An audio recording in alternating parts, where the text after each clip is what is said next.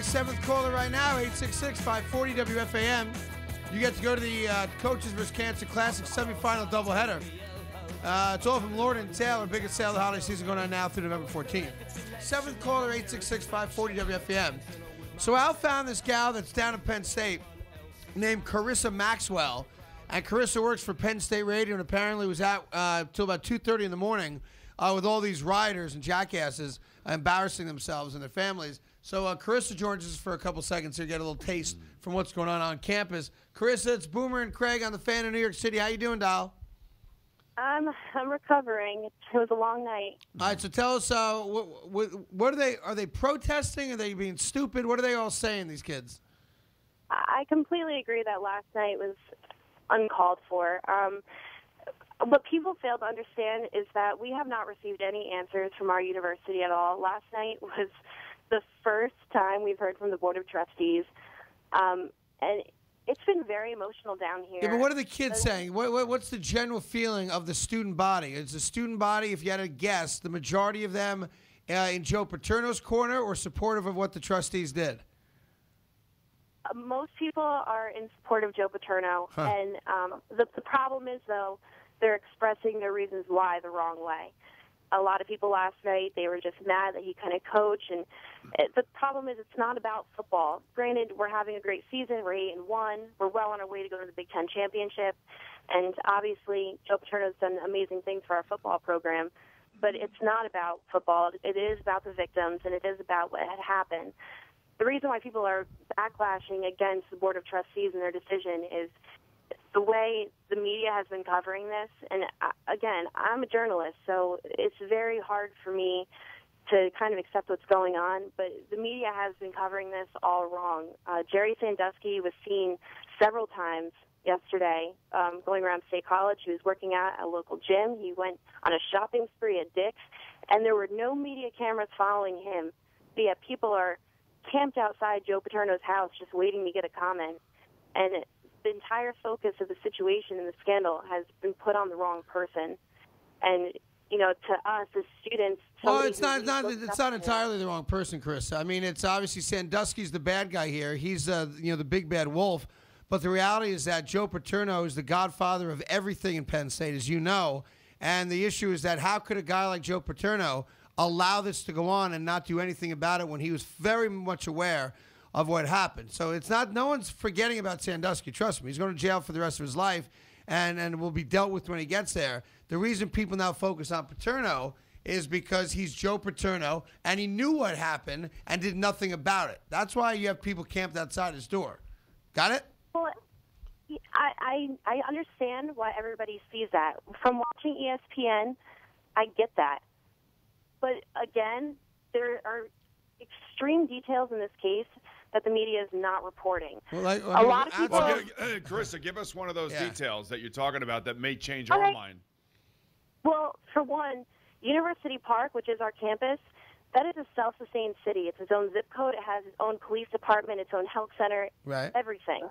So Gary Schultz, at the time, who was head of the University Park Police, that's who was informed. And people are mistaken at thinking, oh, it was only campus police. Well, no, because campus, that's its own jurisdiction. That police department is in charge of campus. It's University Park, not State College. So when Gary Schultz was informed, to Joe Paterno, that was the head of police. And another thing, too... Wait, so let me ask a question. Are you personally... I'm getting the sense that you're bothered that people are mad with Joe Paterno personally. Are you one of these people that believes that Joe Paterno is being scapegoated here? I'm in the middle.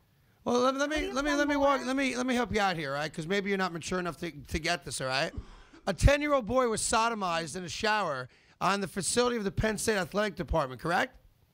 Yes. All right. Joe Paterno was made aware of that and did not make a phone call during it or after to find out what was going on. Are you aware of that?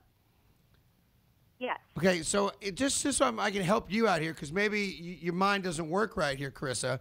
How can you feel that in any way, shape, or form that Joe Paterno is being scapegoated when under his watch at least one and most likely multiple young boys were molested in his backyard, essentially? Well, from what I understand, he was reassured by our AD, Tim Curley. Who, He's by a the way, grown man. He never he didn't go to the police. He called his AD and never thought about it again. What part of that don't you get? I do understand that. No, I don't think you do. And listen, but this is where people outside of the Penn State community, you don't have to be inside or outside. It doesn't matter. You don't have to have any connection to Penn State to understand what the man did was offensively wrong. Now, if it was up to you, would you have let him coach against Nebraska? Against Nebraska, yeah, I would. You would have. The rest of the season. Listen, do me a favor. Do me a favor. Do me a favor, because I can't continue with this. Call your mom and dad, all right? And tell your mom and dad that you feel bad for Joe Paterno and you think he ought to coach the Nebraska game, and then get back to us after your mom and dad have a talking to you, okay? My parents agree with me, along with a lot of Well, then other your parents people. are stupid, too. Sorry. You were raised by animals. Jeez. The fact that you think Joe Paterno did nothing wrong and is being scapegoated here is so patently offensive. I don't know why I'm wasting my time talking to you. So I'm not going to talk to you anymore. How's that? All right. Well, I don't think Joe Paterno didn't do anything wrong. Right. I think he could have done more. Okay, he could have done more. Like what? Like maybe call the police? Well, like maybe he inquire? He even said himself. Yeah. Everybody calm down. He even said himself that he could have done more. I can't come down because this is what we're producing. This kid's going to graduate broadcast journalism at Penn State and thinks that Joe Paterno should coach against Nebraska. And her mommy and daddy agree with her. You don't get it. Why don't you understand that Joe Paterno's complicit in the sodomizing of a 10-year-old boy? Why don't you get that? Do you know that Joe Paterno allowed this Sandusky, after he knew that he sodomized a 10-year-old boy, to still bring other kids to the Penn State campus? That doesn't bother you to your core? It does. It does bother No, apparently it doesn't. No, but it really does, and there are. And then you have this dopey notion that, because we're not Penn State graduates and we're not in Happy Valley, we can't possibly process what's really going on. It's the media's fault. Are you stupid? No, I'm not saying. Let me help you out. Let me help you out. Go into a different career path because this one's not for you. You're stupid. I don't know about that, Craig. Your mom is stupid. Your father is stupid. The whole family is probably stupid. Oh, poor Joe Paterno. Good idea, Al. I got to tell you, this is great. Oh, Joe Paterno's being railroaded here. He brought a pedophile on campus with free access. That doesn't bother you? It does, but it doesn't bother you enough to say. Go ahead, say again. Go ahead. Go ahead. What do you have to say? Go ahead. I want to hear your defense of letting a pedophile on campus with minors. Go ahead. Explain that to me, doll. There are still a lot of facts that everybody's trying to understand. Okay. I know that Joe here's the fact. He knew the guy was a pedophile, and he allowed the guy to bring children to the Penn State campus. What don't you get about that? I do get that. You get it to what? Do you know for a fact that he knew everything? Nobody knows. knows. Everybody knew. The police knew they're wrong. The staff that was there at the time knew they're wrong. The AD's going to jail for it. The president got fired for it. Everybody knew. This goes back 25 years. Come on now, Carissa. You got to do better than that. You got to. You can't go out there and not understand the seriousness of what this animal did. This is a predator, a hunter of young boys who did the most despicable thing you could ever do to a child. And the guy that was in charge of everything at Penn State allowed it to go on without thinking twice about it and continued to give this predator an open door policy. You have to understand that.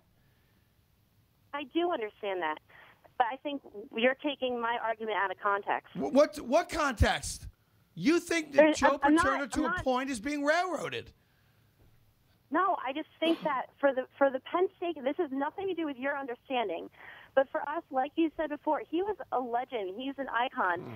And so is Michael Jackson. Are you going to let Michael Jackson babysit your kids when he was alive? Just because the guy's a legend doesn't mean he's a good guy. Just because he won a lot of football games doesn't mean he's a good guy morally or any other way. put aside the 409 wins and look at it as a human being, Carissa. Here's a man that was told that a 10-year-old boy was being sodomized in his backyard and did nothing about it. It doesn't matter if he's a football coach. He's as much of an animal as the guy that did the act. What? It has nothing to do with him being a football coach. It's the fact that he has done so much for this university, and within the past 4 days, everything we knew of Joe Paterno has been ripped away from us. And rightfully so. Yeah, right. He brought a pedophile on campus. It doesn't matter what he did for 50 years. Why can't you get that through your thick skull? I do understand that. You don't understand it because every time I bring it up, you want to reference what the guy's body of work was to the community, to charities, to football. It doesn't matter. So here's what I want you to do. Go take a nap. No. Here's what I want you to do. I want you to go take a nap. I want you to think about this long and hard. And then I want you to go to one of these shelters that protects kids that have been victimized by it and get back to me next week. At-risk kids. Because you've embarrassed yourself. And if Penn State allows you to be a representative of their radio department, they should be further ashamed because you're stupid. Now go take a nap. Boy, wow. Well, I tell you what, man. I don't want to be your kid. Holy God. Yeah, you did. There's no argument there, boy, I'll tell you. Boomer and Carton on the fan. But you see, you understand what I'm saying? When you talk about those kids at Penn State, all they think about is, he gave money to a library, he won football games, he built the program into a $50 million a year program. That's all they think about, and it's going to be hard to change a lot of those kids' minds. Now, I'm not saying she speaks for all of those kids. Of course not. You know damn well that there is a group of people on that campus, and it may be a very large group, that is disgusted by what their school looks like to the outside public right now. And how about the fact she was saying that Sandusky's over at Dixon? He's living his life. What the hell is he doing? Something else? Yeah, I was out of the studio. How'd that go? Boomer and Carton on the fan. We're a little late. My bad on that, but I couldn't let that go because it's mind-boggling to me that people feel that way. So, that's the way that is. Hey, the Giants are all about winning. Jeez, you ain't kidding. Someone has to. That's the problem. And you talk about all the time with kids. Yep. No one's parenting them anymore. The entitlement and everything else. And no one ever sat this kid down and explained to this kid right and wrong. My mommy and daddy agree with me. Shocker. You know what? All I can tell you is from a board of trustee point of view, you have no choice but to protect the integrity of the school. And right now, this is the road of redemption that they're on. And you got to take steps. And sometimes those steps are going to be painful. You know what I'm saying? No, and people are going to be losing their jobs. And people's reputations are going to be ripped apart. And that's what's going on right now. Hey, listen, Adorama is with the Giants. That's why Adorama is the official electronics retailer of the New York Giants.